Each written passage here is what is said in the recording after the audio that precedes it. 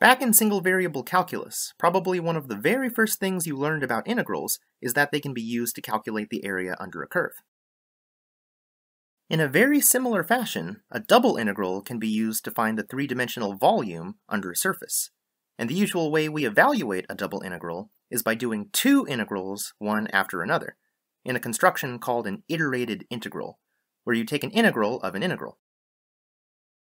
That may sound kind of scary, but if you think about it, it might make some surface level sense. I mean, if one integral gives you area, then it kind of makes sense that going up one dimension from area to volume would involve doing one more integral somehow. But why is this integral of an integral construction the right way to do it?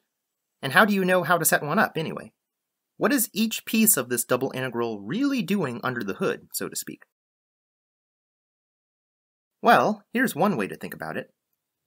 If you've taken calculus before, you might already have some practice finding volumes just using a single integral. This was the process of finding a volume by cross-sections, and it basically worked like this.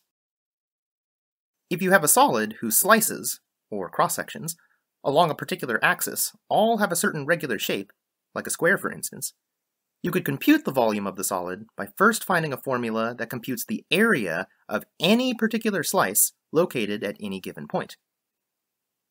This formula would be a function of whichever variable's axis is perpendicular to the slices, basically giving you a way to label every single slice with its position along a certain axis. You can then compute the volume of the solid by integrating this area function along the axis the slices are located. The visual I keep in my head for this process is taking a slice and moving it along the axis while it sweeps out the resulting solid. So that's volume by cross-sections in a nutshell, and we only needed one integral to do it. So why do we even need to bring double integrals into this? Well, remember that this strategy requires us to find an area formula for an arbitrary slice of the solid across some axis. And in your past, you probably only dealt with solids whose slices were familiar shapes, like rectangles, triangles, or semicircles, all of which have pretty straightforward area formulas. But what if I gave you a solid whose slices look like parabolas?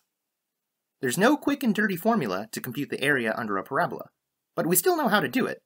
You take an integral of the function describing the parabola. So to use volume by cross-sections here, the area formula for a slice is itself an integral. In this case, it will be an integral in y, because our slices are parallel to the y-axis. But note that this integral should also contain the variable x as well. This is because the shape of a slice also depends on where along the x-axis the slice is located. Change the x value, and you change the y function that needs to be integrated to get its cross-sectional area. So we end up with this nested double integral expression for the volume, where we first have to compute the inner integral to find the proper area formula of an arbitrary slice. And then we take an outer integral in order to have that slice kind of sweep out the corresponding volume of the solid we're interested in. So this, then, is the visual I keep in my mind when I think about what a double integral is doing. The inner integral is responsible for sweeping out an arbitrary slice of the solid along a certain axis. If the inner integral is a y integral, you sweep along the y direction. If the inner integral is an x integral, you sweep along the x direction. Once this is done, the outer integral is responsible for taking this slice and sweeping it along the other axis in order to carve out the solid whose volume you want. Also note that the bounds of each integral reflect the extents of the sweeping motions in each direction. For example, if the inner integral is a y integral, like it is here, the bounds indicate what portion of the y-axis should be swept to produce a slice. In this case, any given y slice should be swept starting from y equals -3 and ending at y equals 2. After this, the bounds of the outer x integral indicate the portion of the x-axis that the slice should be swept between to carve out the solid. In this case, the y slice should be swept along the x direction, starting from x equals -2 and ending at x equals +2.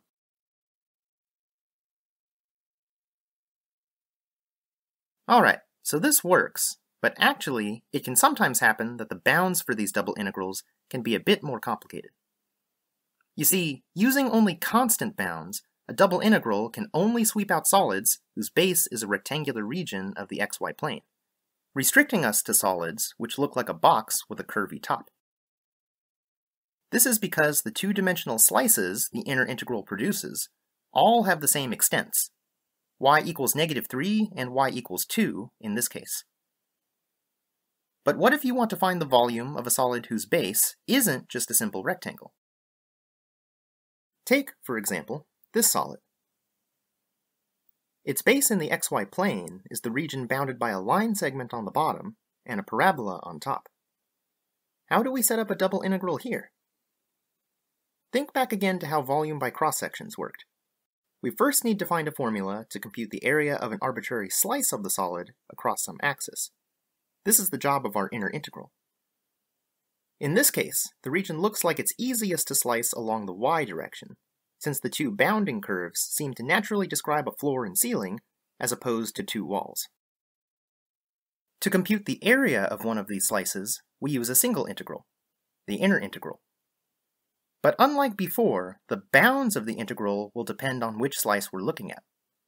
For example, if we're looking at this slice here, its lower and upper bounds are y equals -0.75 and y equals +1.12, respectively. But if we look at this other slice over here, it has lower and upper bounds y equals -1.5 and y equals 0. What this means is that the bounds of our inner integral will themselves be functions of the outer variable, in this case x, since the width of each slice depends on its x location. So instead of having two constants, c and d, as the bounds of our inner integral, we'll have two functions of x. And these functions come from the equations that describe the bounding curves, the line segment and the parabola.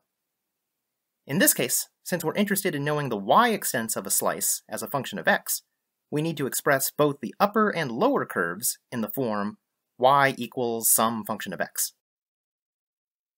Now, in an actual problem, you might have to figure out what these formulas are based on whatever the mathematical description of the solid is. But we won't get into that for now. For this video, I'll just give away that the formula for the line here is y equals -1/2 x minus 1, and the formula for the parabola is y equals -1/2 x squared minus 1/2 x plus 1. Plug these in as your inner integration bounds, and we have a full description of the area of any slice of the solid given its x position. Okay, now to complete the process of volume by cross-sections, we need to set up the bounds of the outer integral. And here, we don't have to do anything fancy with variable bounds. We just plug in the leftmost x position of the region and the rightmost x position of the region as our lower and upper bounds of the outer integral. As for what these bounds actually are, I'll once again just give it away that these bounds happen to be x equals -2 and x equals +2 in this case. But again, in an actual problem, you may have to figure those out on your own. And so there we have it. This double integral computes the volume of the original solid we started with. And again, remember you can think of the inner integral as sweeping out an arbitrary slice of the solid, and the outer integral as sweeping the slice to carve out the solid.